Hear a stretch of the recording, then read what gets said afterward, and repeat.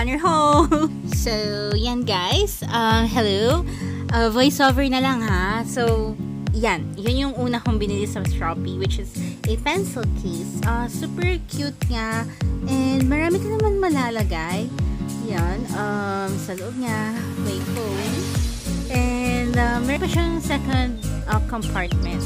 Maybe you can put some things there. Tapos, next is yung kitty patili na cat pencil or pen. Nagsusulat naman siya. So, okay lang. Gel pen siya.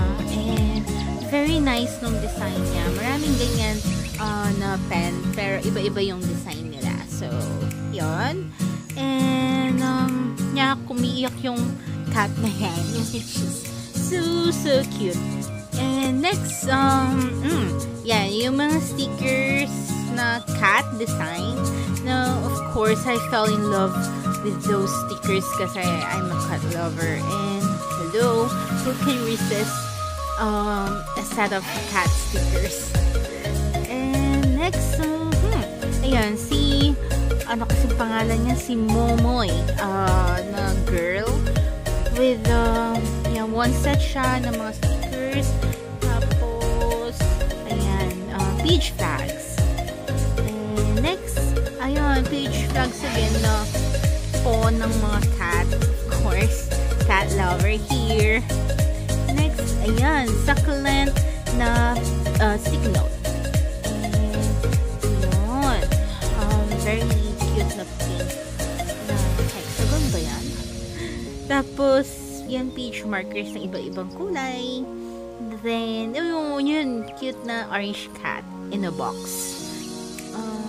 Then, feather na sticky note. Yan, blue siya. And I love it so much. Cute, no? Yun. And then, yan, yung flower sticky note. Hindi ako marunong mag-drawing ng ganyan. Kaya, I've decided na kumuha ng isa. Then, I got 3 boxes of sticker flakes. Yung first box na binubuksan ko is cactus and succulent yung design nila. Yung iba nga dyan, dinikit ko na sa laptop ko. So, yeah. Been collecting succulents and cactus. So, that's a great buy. And yung second na binubuksan ko naman dyan is yung moon sticker flakes. Unfortunately, hindi ko alam kung anong face ng mga moons yan. So, bear with me. Yun. And, next, wait lang.